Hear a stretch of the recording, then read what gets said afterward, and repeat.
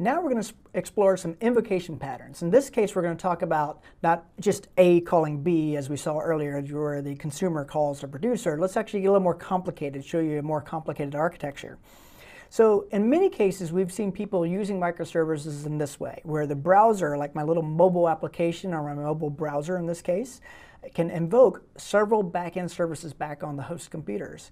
And in this case, just AJAX calls, right, where the browser says call A, call B, call C. A good example of that might be a little shopping cart style of application, where you can kind of see we have our high-level description, our price, our star rating, details about the product, thumbnail images, and of course recommendations and store availability. All those might be individual calls to individual microservices, some of which may even go to the mainframe. So when I've talked to other folks about this particular architecture, I came up with this by talking to certain retailers who are specifically doing it this way. So this is a common pattern for retail organizations in particular. That's why I drew the slide as I did. But you can kind of see that like location-based availability is a really interesting one. It's specifically going back to a mainframe for a lot of these organizations and actually saying, what is the inventory in your local store? It gets the GPS location from the phone, but in this case it actually gets the actual inventory from your store from a mainframe-based application. Now you have to start thinking in terms of what happens when it fails. In a microservices world, you always have to think in terms of failure and resiliency. What happens when things break? So we're going to talk more about resiliency a little bit later, but here think in terms of what happens when it fails. In this case, if location-based availability fails because the mainframe timed out, we just didn't get the data back in time for our user, we're going to actually change our user interface so it doesn't actually have 15 available like it did before, but it has just the closest store. We still know your GPS location as an example. So in all cases, you have to start thinking in terms of what your fallback scenarios are, and that's super critical when it comes to a microservices architecture.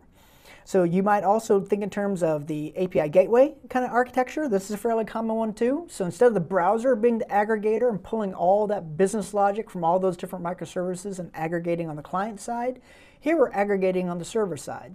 And this is a common architecture for a lot of organizations because if you have a specific edge service or API gateway right there, you can aggregate the business logic there, and you're also reducing network traffic to the client. You're also protecting yourself from a security layer perspective as well as having all that business logic in one neat little location. You can also specialize these API gateways and these edge services for certain types of users, certain types of user groups or personas, or maybe even, let's say, the hardware that they're using. Like, for instance, I might have a specialized gateway for an iOS platform versus an Android platform versus a desktop web versus, let's say, a Roku or Apple TV or something of that nature. You could definitely have a different little component on the server side with specialized business logic, specialized aggregation logic that is integrating those different microservices. And again, if something fails, you have to catch that failure at close to the point of failure if at all possible, and don't let it actually show up on the end user side of things.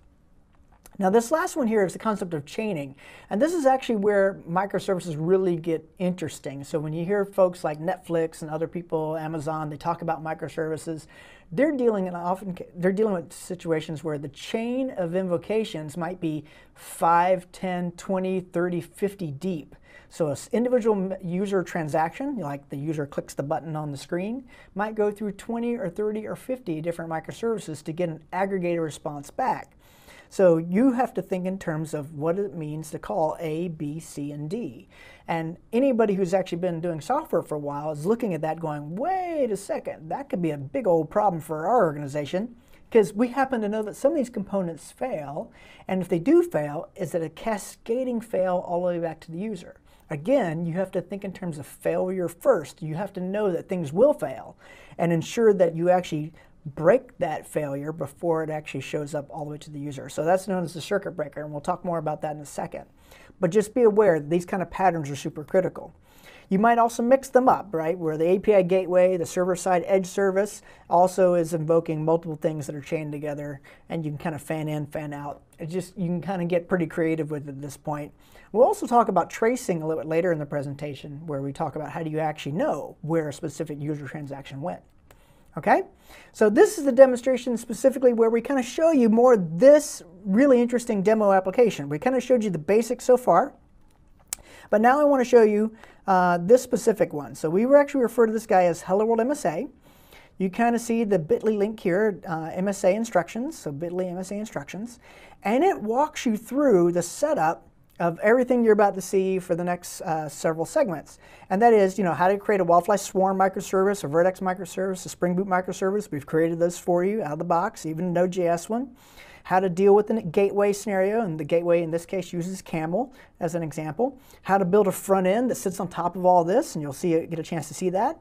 You're also going to get a chance to see Jaeger, how to do SSO, and again, we'll show you many of these things in our demonstration. But even like pipelines and blue-green deployments, canary deployments. So it's all nicely documented for you to experiment yourself. And if you follow the getting started instructions I gave you earlier, where you set up your local Minishift CDK environment, just like you see me running here, you can run this exact same demo. So let's show you running it here. Here's my front end. Okay, so this is the front end for the application. Let me go ahead and hit refresh here. Just make sure we're all clean. Okay, and we're going to show you a lot of this capability. Like here's my Hystrix monitor over here. We're going to get to him in a second, but I just want to make sure he's okay. Here's my Jaeger user interface, right? That's our Zipkin replacement. We'll talk more about them a little bit later in the presentation. But you can kind of see we have the browser as the aggregator. That pattern we just talked about running here. We have the API gateway running over here. This is, again, the server-side component. In this case, it's running Apache Camel right here. Let's zoom in on this so you can kind of see what that image looks like. Again, the browser makes the invocation to the, in this case, OpenShift, Minishift running on my machine. It runs this API gateway code, which is Spring Boot, but with Apache Camel in it.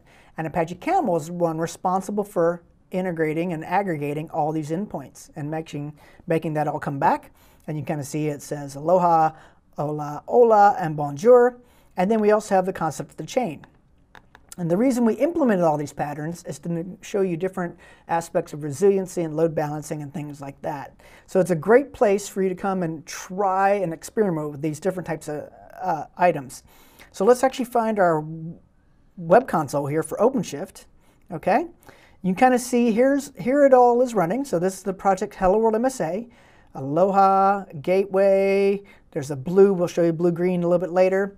Bonjour set up for canary deployments. We'll show you that a little bit later. Here's our front end. So the front end itself is actually running in its own individual service, its own individual pod in this case. Hola, hola. The reason we have hola and hola is one is the Spanish version, one is the Portuguese version. We have people who speak multiple languages on the Red Hat team. The Hystrix dashboard, Jaeger. Turbine, so you can see all this is already running here. So I already have a ton of stuff running, but let's just do this real quick. Let's actually bring up a couple more bonjours. Now in this case, watch what happens here. I could have done this with the replicas scale that you saw earlier. In this case, I just used a little user interface. It's the same thing underneath the covers. This manipulating the deployment and the replication controller requirement.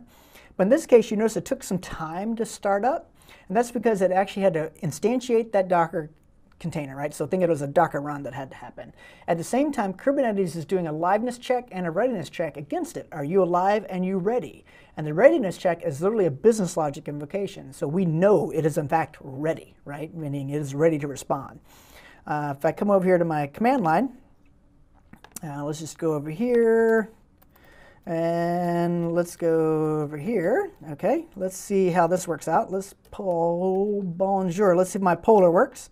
Okay, and notice I'm just doing curl commands against it, and you can see there's the 3 different host names. Again, I like displaying the host name because that shows me it has 3 unique instances of this running. And if I go over here to my user interface now, okay, and go to the browser as a client, and let's see if we can see it here. Yep, there we are. So that we can see it's going through load balancing in a round-robin kind of way across the 3 different components. So we now get load balancing for free. So you saw earlier we got discovery and invocation. That was super easy. And load balancing is just part of the overall architecture. We got more to show you, so please stick with us.